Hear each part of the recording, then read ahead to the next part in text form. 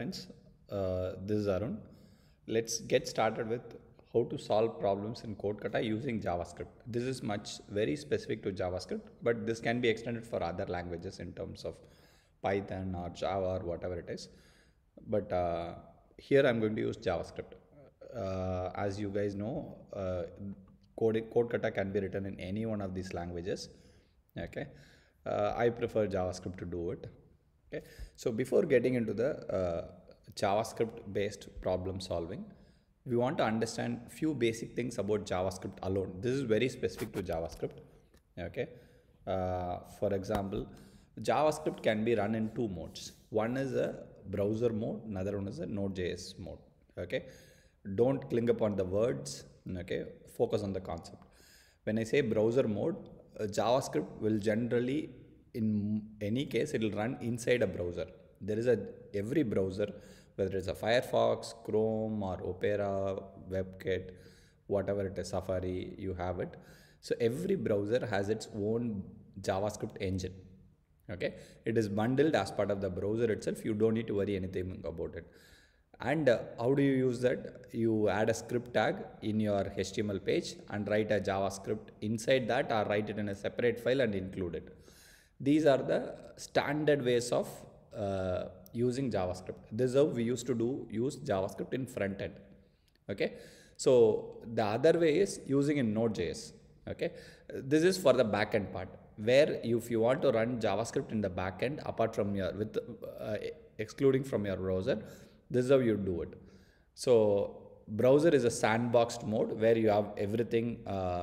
It's like living with your parents. You have everything around you and you do certain things. And Node.js, you are staying alone with your friends. Okay, so you don't have anything, but you have your freedom. Okay, so most of the cases.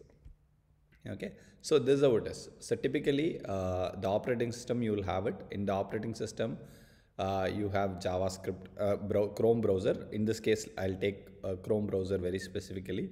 I'm not talking about any other browser, which is running on top of the operating system.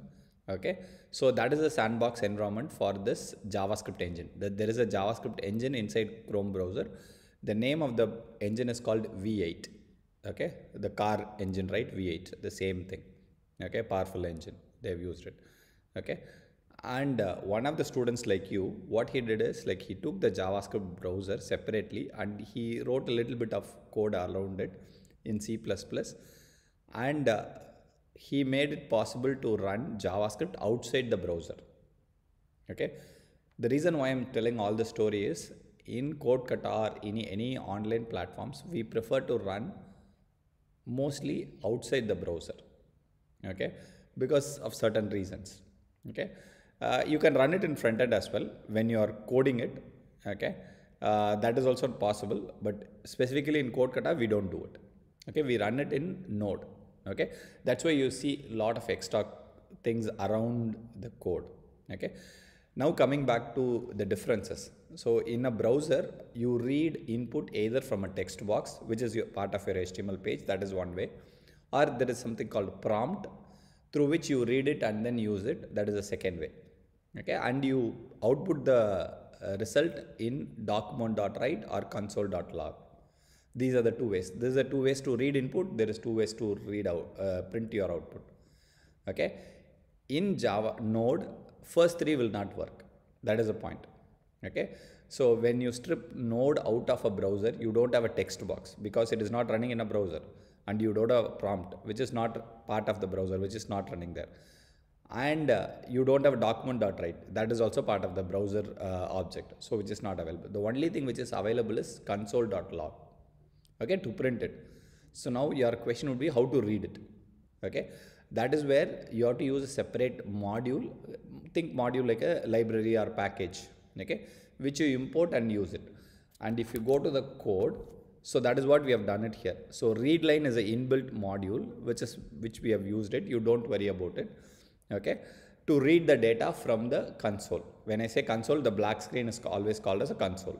Okay, so read it from the standard input and store it in an array called user input array.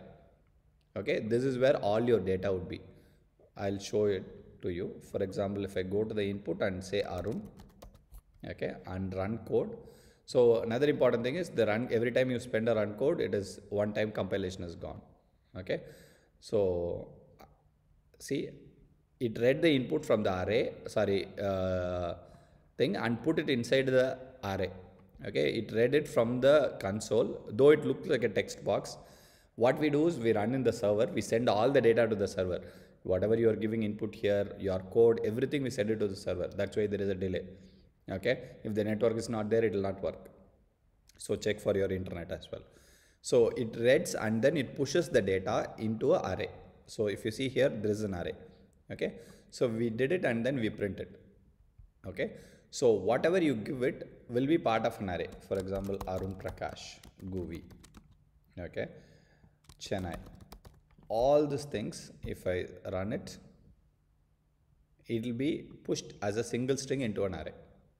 Every line would be, for example, if I have a second line, 1, 2, 3, 4, some number, if I run it, my array will have 2 lines. The first line would be this one, see, second line would be this one, array of 0 and array of 1. If you want to check it, array of 0, I have typed as O, okay, instead of 0. Now it is 0. Actually, wrong place I am typing it. Okay, so while printing, I want to see that, right? Array of 0, let's print that alone. So if I run it, it will get me the first data alone. See, it is printing Arun Prakash Guvi Chennai. Okay, the second line is missed. If I want to do it, I have to use the second line also.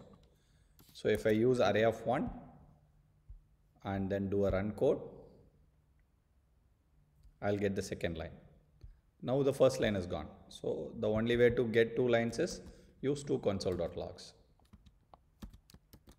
Console.log of 0 and console.log of this one. When I do it, it gives me in 2 separate lines. See, first line, second line. The other way is, irrespective of the lines, do a console.log of the entire array. Here the name is user input. Okay, the entire array can be given. For commenting, double slash, okay, or hash. Okay, when I do double slash, so in single print, it has printed in an array format, not in a individual string format. If I have it here, it will be individual string format. Okay, this is how you read the data and print the data. So I will show the code here. Okay, see, so I have user input of 0, user input of 1 and user input. Okay, if I come down, my output would be, the first one is a user input of 1, the Arun Prakash Guvi Chennai. The second line is 1, 2, 3, which is user input of 1. And the third one is array stuff. If you see that, it comes with the extra stuff. Whenever you see this extra thing, you are printing the array object. Remember that, you are printing the array object. So that the only way to strip is, you have to take the individual elements. Okay, so this is the second line. Okay, this is how you read input and write output to the in CodeKata. Okay, the same with the IDE. Most of the common platforms work like this, should work like this. Okay.